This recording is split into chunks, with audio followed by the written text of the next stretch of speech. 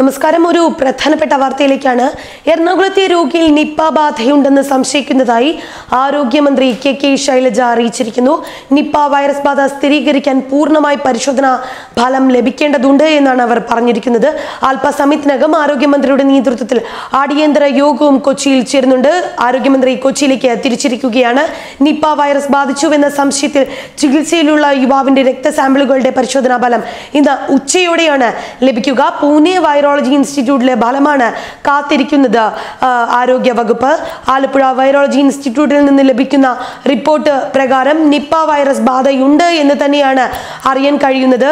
എന്നാൽ ആരോഗ്യ വകുപ്പിന് ഇത് സംബന്ധിച്ച് ഔദ്യോഗികമായ സ്ഥിരീകരണം നൽകണമെങ്കിൽ പ്രോട്ടോകോൾ പ്രകാരം പൂനെയിൽ നിന്നുള്ള ഫലം കൂടി വരേണ്ടതുണ്ട് എന്നാണ് ആരോഗ്യമന്ത്രി വെളിപ്പെടുത്തുന്നത്. നേരത്തെ നിപ്പ ബാധ ഉണ്ടായപ്പോൾ ഓസ്ട്രേലിയയിൽ നിന്നെത്തിച്ച മരുന്ന് നാഷണൽ ഇൻസ്റ്റിറ്റ്യൂട്ട് ഓഫ് വൈറോളജിയിൽ ലഭ്യമാണ്. അതുകൊണ്ട് തന്നെ രോഗം സ്ഥിരീകരിക്കുന്ന മുറയ്ക്ക് ആ മരുന്നെത്തിച്ച് ആ യുവാവിന് ചികിത്സ ലഭ്യമാക്കാനാണ് ഇപ്പോൾ തീരുമാനിച്ചിരിക്കുന്നത്.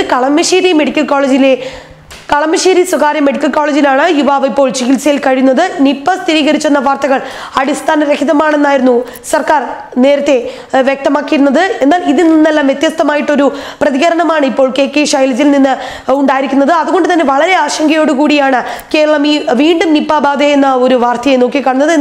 എന്നാൽ നിപ്പ ബാധ ഉണ്ടായാൽ അത് നേരിടാനുള്ള എല്ലാ തരത്തിലുള്ള സജ്ജീകരണങ്ങളും ഒരുക്കിയിട്ടുണ്ട് എന്നാണ് സർക്കാർ വ്യക്തമാക്കിയിരിക്കുന്നത്.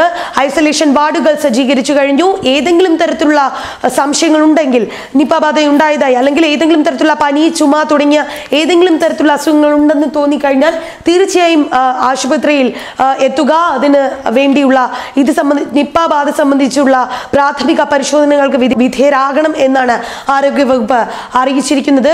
നിപ്പ എന്ന സംശയം ഉയർന്ന സാഹചര്യത്തിൽ ആരോഗ്യവകുപ്പ് ഏറെ മുൻകരുതലുകളാണ് എടുത്തിരിക്കുന്നത്. രോഗം സ്ഥിരീകരിക്കാത്ത സാഹചര്യത്തിൽ വ്യാജ പ്രചരണം നടത്തരുതെന്നും സർക്കാർ നിർദ്ദേശം നൽകിയിട്ടുണ്ട്.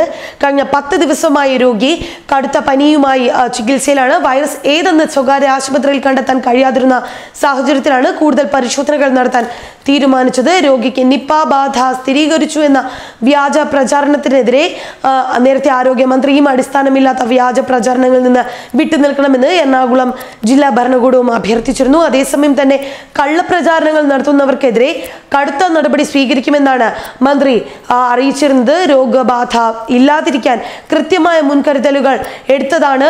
ഇനി ആർക്കെങ്കിലും രോഗം സ്ഥിരീകരിച്ചാൽ അത് കൃത്യമായി ചികിത്സിച്ച് ഭേദമാക്കാനുള്ള സംവിധാനങ്ങൾ ഇപ്പോൾ സർക്കാരിനുണ്ട്.